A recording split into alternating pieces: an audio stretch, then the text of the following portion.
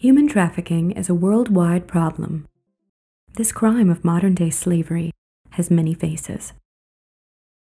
Pasha lives in Afghanistan.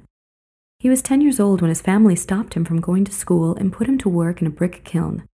His family had borrowed money from the owner of the kiln to pay for care when his father was sick. However, the money couldn't be paid back because of the exorbitant interest charged. Pasha, his siblings, and his father have worked 12-hour days hauling dirt. He and his siblings will inherit the family debt if it cannot be paid off. In a small village in the Philippines, Jasmine and a dozen other girls were approached by a woman named Mariel and promised a job in an internet cafe in Manila. When the group set out for Manila, they were stopped at the port by a security guard who was suspicious. When Mariel failed to produce identification and work documents for the girls, Mariel was arrested. It was uncovered that Mariel had planned to force the girls to work as prostitutes. There had never been an internet cafe. The girls were very lucky that a security guard was alert and watchful on the day they arrived at port. Lily was from a small town in Mexico. She happily accepted a job at a local dry cleaning business because the owners also offered her a place to stay. It didn't take long before the owners accused her of stealing from them and withheld her pay.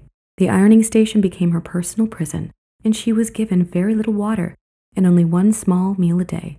She was physically abused if she stopped working. After almost 2 years, Lily finally escaped and talked to the police. The dry cleaning business was raided based on her report.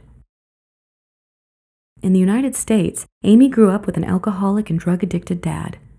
He began abusing her physically and sexually at the age of 12.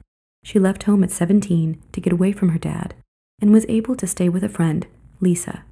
Her friend introduced Amy to a man who could help her become a model. But her dream career of modeling actually resulted in something much more sinister. Instead of modeling, the man forced her into prostitution. She was locked in a hotel room and given very little to eat. Her earnings were confiscated, and she was threatened with death if she left. Eventually, Amy was able to get away. She now desires to help others and hopes to become a certified nursing assistant. These victims' stories are true.